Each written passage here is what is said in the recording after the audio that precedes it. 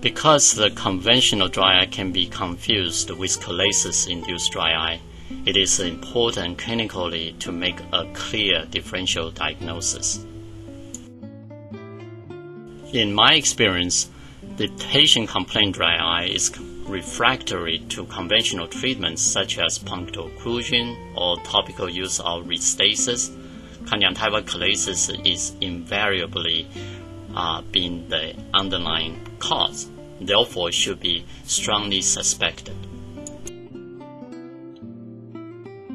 These important slides demonstrate how we should make the clinical diagnosis and differential diagnosis between these two entities. The traditional dry eye caused by aqueous tear deficiency will have dry eye symptoms that tend to be worse as the day goes in the afternoon. And this particular complaint can be worse when the patient looking straight or up, doing computer work or watching TV. And these symptoms can be improved when the blinking is increased, which shortens the interblinked interval and reducing the exposure time. And the patient's conjunctival hemorrhage history was infrequently observed. In contrast, the patient complained the chalasis-induced dry eye. The symptoms of dryness and irritation tend to be the same throughout the day, and this complaint tend to be worsened when the patient is looking down, doing reading, or playing cards or golf. The symptoms of dryness or irritation cannot be improved by blinking. On the contrary, tend to be worsened by the vigorously blinking, as I will demonstrate you in later.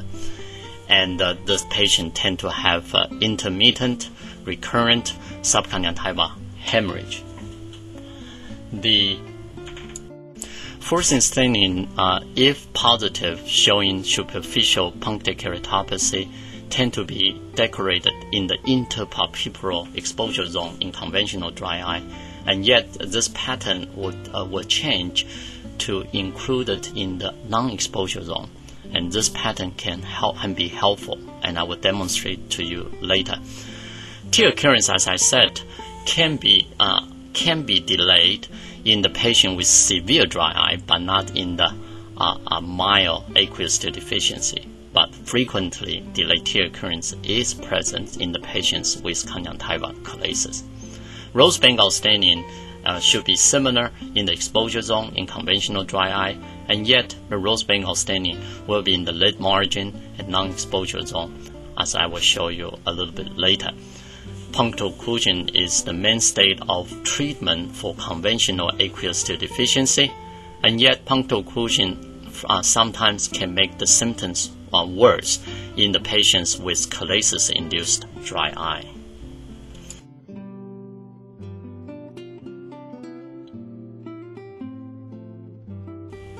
One good way to demonstrate chalasis-induced dry eye and the presence of conjunctival chalasis is to use the fluorescein. Fluorescein will be decorated in the tear meniscus as shown here, but this tear meniscus becomes discontinuous and interrupted and even obliterated by the redundant conjunctiva as demonstrated by the arrows in these eyes. And this can be even more exaggerated in the severe chalasis, where the wrinkle can be visualized in the bulbal conjunctiva, particularly in the area where the lid margin is located.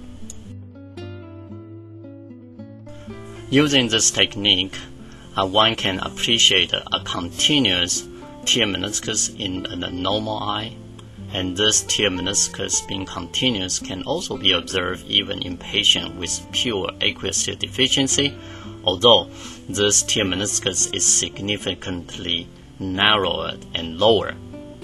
And this pattern can be appreciated in patients with conjunctival chalasis, even in the presence of aqueous tear deficiency, where the tear meniscus is interrupted or obliterated, as shown in this slide. As you can see, when the chalasis becomes severe, as shown here, the chalasis is distributed at the 6 o'clock position, the tear meniscus is frequently becomes deficient and unstable on the cornea surface. The patient will complain of blurry vision.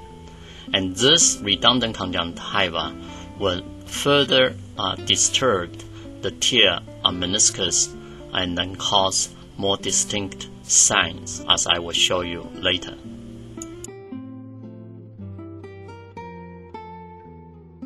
One particular sign can be detected by rose Bengal staining. The rose Bengal staining will decorate the exposed conjunctiva. In this case, the redundant conjunctiva surface are shown by yellow on the left upper corner.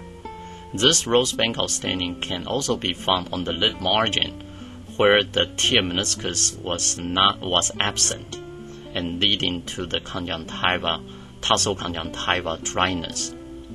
And this rose Bengal staining can be found on the lid margin and also on the conjunctiva just above the lid margin.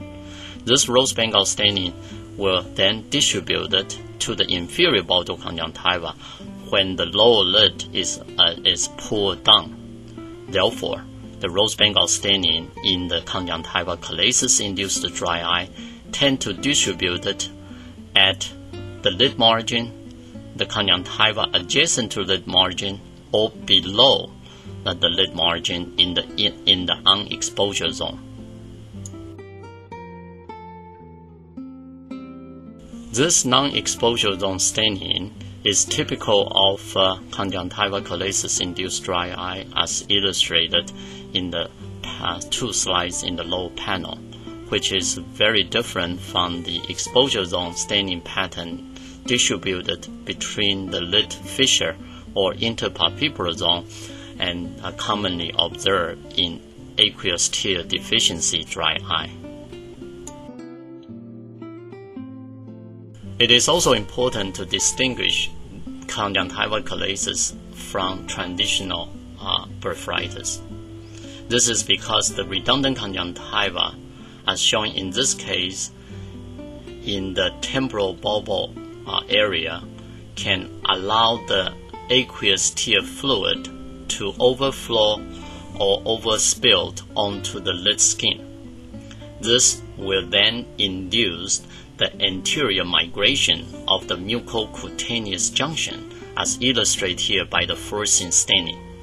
This region will become inflamed, and therefore regional blepharitis can be caused by conjunctiva chalasis and should be distinguished.